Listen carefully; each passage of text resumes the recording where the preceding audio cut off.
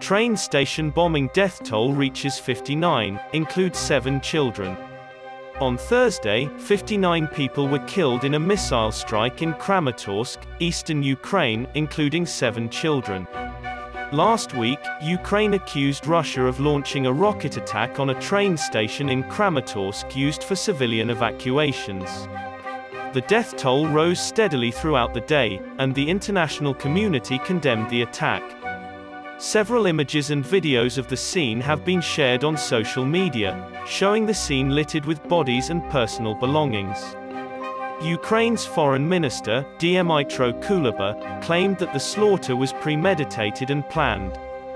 Following the adoption of a declaration by the Ukrainian parliament on Thursday recognizing Russian military actions as genocide. Forcible transfers of Ukrainian children to Russian terror, harsh living conditions that caused great suffering, and widespread physical and mental harm to the people of Ukraine are all examples of acts that Ukraine's parliament, the Verkhovna Rada, has classified as genocide by the international community.